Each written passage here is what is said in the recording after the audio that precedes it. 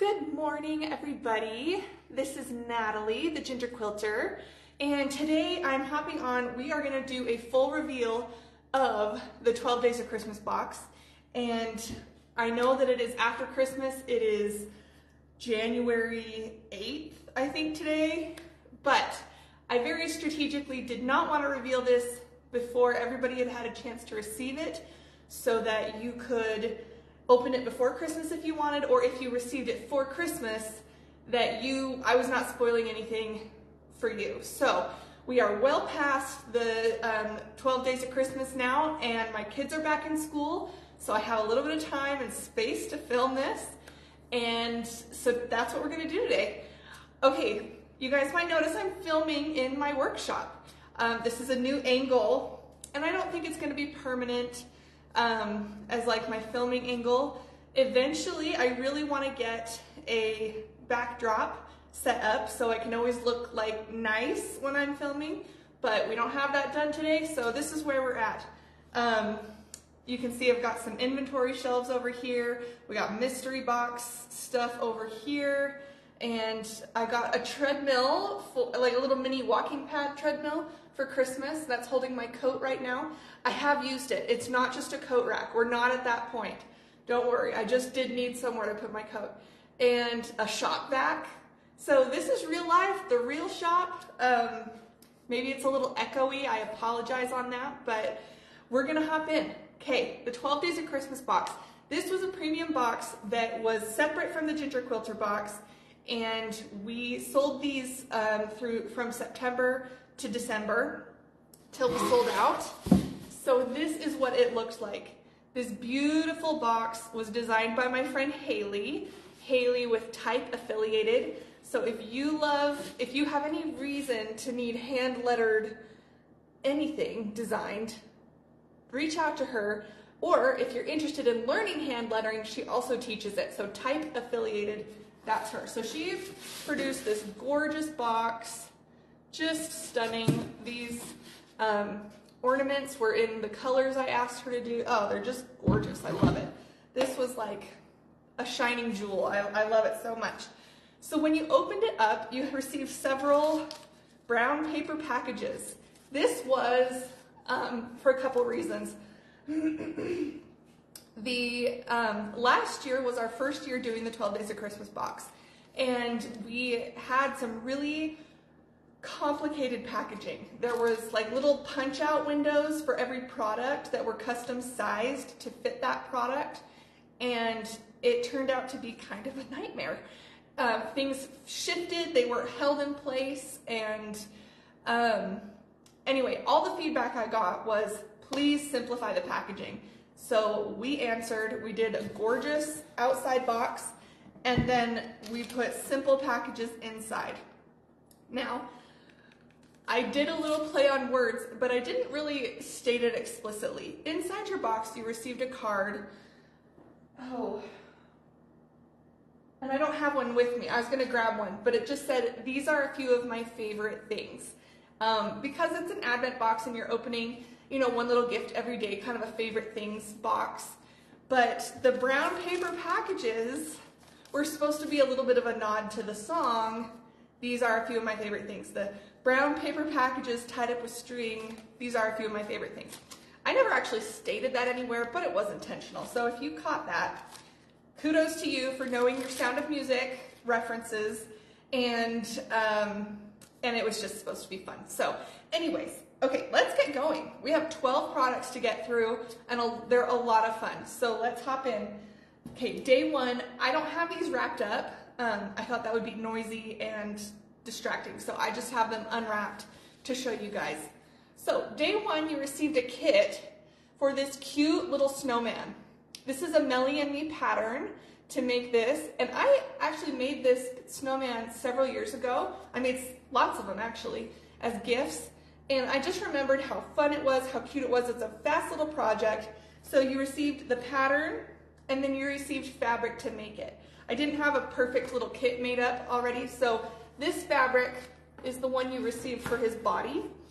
Here, it's a sprinkle of red and green, and then you got red and green fabrics for his little felt mittens and his scarf and his earmuffs and things like that. So I just grabbed a red and green to show you. These weren't the fabrics that were used, but so you received a kit to make your cute little snowman buddy. And I started making one this year and I didn't finish it because I got too busy. So I have a little like faceless snowman. Maybe I should have brought it on. He's sitting in my office right now. I need to finish him for next year. Okay, so that was day one. I wanted to hit it off with a bang, with a cute kit you could work on around Christmas. And he doesn't even have to be Christmas. If you made him in blue, he'd be a really cute January snowman because we make snowmen all winter. So, okay, that was day one. Let's get on to day two. You received a charm pack. This was the charm pack. Twas is a line that was released by Jill Howarth for Riley Blake. It's so cute. So you got a charm pack, and Jill Howarth is known for her really charming animations. I guess illustrations because they don't move. But they're just so cute, and I wish I could get a better, like, here's a little mouse in a stocking. Oh my gosh, it's so cute. And she really did a good job with Santa Claus, but here we go. All the ones are cut off. So there's cute Santa. She does really great fabric lines. She's done some fun ones of like fairy tales and like Anna Green Gables. And then she did the Santa Claus one that is so cute. So the Twas Charm Pack, these are a 5x5 pre-cut pack for you guys to do whatever you want with. So you got some kits, some just fabric to play with. That was day two. Day three was a really fun one. This was something I had custom made from my brain. It existed in my brain, and then I found someone to make it, and now it exists in real life. That is a really gratifying part of selling products. All right, so we have this charm. It's just a basic quilt charm, a basic quilt block in the form of a gold charm on a necklace. And I've got mine on right here. I didn't want to give away the secret. So I know the camera's a little bit far away from me. You guys can see how that sits. It's very small. It's not meant to be really bold. It's kind of like when you wear a t-shirt with your favorite movie quote on it. This is how I see it. That like the people who get it are gonna get it, and you know they're in the club, right? If somebody looks at this and is like, oh, that's a quilt block, you're a quilter. It's because they know they're in the club. They're in the quilt insiders. But if somebody just saw it and didn't know that it was a quilt block, then they just think, oh, pretty necklace, you know? So it's like kind of the secret Quilters Club necklace, right? So I wanted it a little bit minimalist, so you felt like you could wear it every day, like you weren't hanging an entire like quilt around your neck to say, I'm a quilter, but that you could really enjoy this necklace. I do have some more of these. I will be listing them on the website probably today. They're really nice. It's a nice quality. It's like a really shiny gold. Really, I was thrilled with how these turned out. Okay, that was day three. Day four was another product that was conjured up in my brain and then I had made. So it was these purple scissors. Now you guys, I did reveal these beforehand. So a lot of you probably knew this was coming. These purple scissors are a lot of fun. They are a titanium coated scissor in this really cool purpley blue color. And then if you look really close, you can see my Ginger Quilter logo on there. Now, if you received these scissors and you felt like they were either too tight or too loose, let me explain. When we received them from the manufacturer, they were not tightened super well. They were really loose, and so I had one of my assistants go through and tighten them all so that you didn't get this like rattly pair of scissors. If she did not tighten them enough or did it too much, that's fine. Just get a flathead screwdriver and you can tighten those to your preference. That way you don't feel like you're using somebody else's pair of scissors. And if you feel like they need a good oil, I think you can just use any kind of oil on your scissors and those should be good to go. Like a machine oil. You could probably use your sewing machine oil if you have some of that. Look it up, okay? I'm not a scissor expert, but I know that if you oil them, they will move a little bit smoother, and you might be happier with that. So those are my custom purple Ginger Quilter box pair of scissors. If you want a pair of these, I do have another order coming of these, and they are, I don't know, a few weeks out. You know, you're dealing with overseas. You never really know when they're coming, but that was number 4. Number 5 was another kit. So day 5, you opened up everything you needed to make this beautiful fabric clock. So can you see the hands? They kind of blend in a little bit, and it is actually running. You see it? There it goes. I was very specific to get a non-ticking clock movement because ticking clocks drive me insane. I hate them. So this one is like a smooth, silent clock movement. So what you got was this wooden board in the back. You got the little clock movement here, the hands to make your clock, and a little card that showed you how, like a link to a video to make the fabric clock kit. So this was a lot of fun. I made 2 of them now. One of them was all purple. Hey Amy, thanks for hopping on and watching. So anyway, this clock was super fun. I made 2. Yeah, so you'll just use your scraps. You need like a, I'm trying to remember, it's like a 4x9 scrap to really get one section. But I literally did not buy any fabric for this. It was all scraps, and I am obsessed with how it turned out. I love how colorful it is.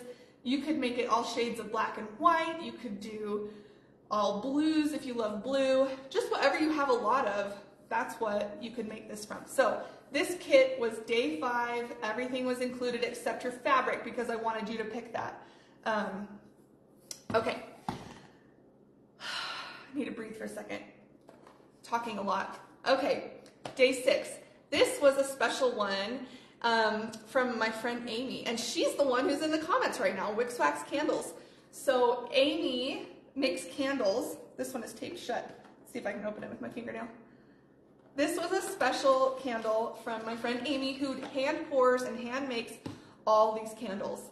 Now, I know a candle is not exactly the only for quilters, right? But I know that if you're like me, that you love yummy smelling candles for Christmas, and your Christmas, your sewing room could use a little sprucing, or I know you love candles. Don't even pretend you don't love candles. So this candle was hand poured by Amy. This is a custom scent that she's made. It's called Christmas Splendor. It is a perfect mix of like the pininess of Christmas and the cinnamoniness of Christmas. I love it. It's so good. Ooh, that's really good. I need to stop smelling that. But so she is super talented at what she does, and this was just from my friend Amy, and she also has a coupon in here for you guys if you want to join her Candle of the Month Club, which I highly recommend. She has a coupon in there for you. So that was day 6. And thank you, Amy. She did a ton of those for us, and that was no small feat to ship those and make those, and she was awesome. So, all right, day 7. See if I can remember here. This was a bag that we had made for you. This bag I had made because I wanted it to be like your tool bag for a quilt retreat. Does that make sense? So you have a little handle up here on top, and it's about the right size for like your scissors and your rotary cutter. Let's make sure that's a closed rotary cutter. So you could put all your tools in here, store them, and then take them to a quilt retreat or to your mom's house or wherever you are sewing that day. So anyway, it says Fabric Addict. That's printed on there. It has a little brown carrying case and a nice little pull, zipper pull there. So these are just meant to be fun, show off your love of fabric, because I know you love fabric like I do. That was 7. Day 8 was another one that we revealed beforehand. It is this adorable Christmas ornament, a little sewing machine Christmas ornament. Teal, because everybody loves teal, a little mint color. And if you look real close, you can see like there's glitter. Really fun. This is a glass ornament, so, don't don't squash it on accident, but this was really fun. I just thought it was a perfect way to show off your love of quilting and sewing and how you probably spent the year. I know I like to buy Christmas ornaments from wherever we go on vacation because it's like, that's how we spent our year. That was a big event in the year. And I know that you spending like dozens and hundreds of hours sewing, that was a big event for this year. Sorry, I was getting a call. I don't want you guys to have to hear that. All right, so that was day 8 was our ornament. That was revealed beforehand, but in case you missed it, it was our cute little Christmas sewing machine. Day 9 was another tool. So this is a cutting mat, a little mini cutting mat, and it's extra cool because it spins. See if I can get it open. So you know when you're trimming, you're trimming your block and you need it to, you don't want to move your block, you can spin the mat so you can trim the other side of it. Instead of turning your block, you turn the mat. So that is a really fun feature of this one. I'll show you that up here. Spin, see, it spins like that. And it also is in pink, which makes it even better. And it has the Ginger Quilter logo on there, which I was like super excited to find out I could get made. So, little spinning cutting mat. Again, this is going to be really helpful if you are on a quilt retreat or traveling with your sewing machine. A little trimming station is super helpful, so you don't have to like hike it over to, or like carry your big old fatty fat cutting mat, but also you could just have it right next to your sewing machine. You don't have to haul yourself over to the big cutting mat when you want to trim like a corner, you know. Okay, day 10, we had some thread, 2 spools of thread meant for piecing, and I don't know, that's pretty self-explanatory, right? It's piecing thread. It's really nice. I hope that will help you throughout the year as you sew your quilt blocks. Okay, we're getting close to the end. Is anybody like exhausted? I feel kind of exhausted. Amy says, I love all the gizmo gadgets. How neat. Makes me want to sew. Well, come on board, Amy. We got ya. Amy is one of my business friends that we belong to the coaching group together. So she's all candles, I'm all quilting, but we totally support each other's businesses. So, okay, so the day 11 came in an envelope. And the reason I'm not going to show you that is because it was a special gift card. Hey, Jonica, thanks for tuning in. That's another one of my friends. Well, you're all my friends, but this is one of my business training friends. So, okay, so this envelope came, and inside was a gift card. Now, this gift card is a special one. It's from Allison with Cluck Cluck Sew. She and I worked out how that you guys would be able to pick out 2 digital patterns from her library. And when I say that she has a big library of patterns, that's a huge understatement. Allison is like prolific with quilt pattern design. She is so talented.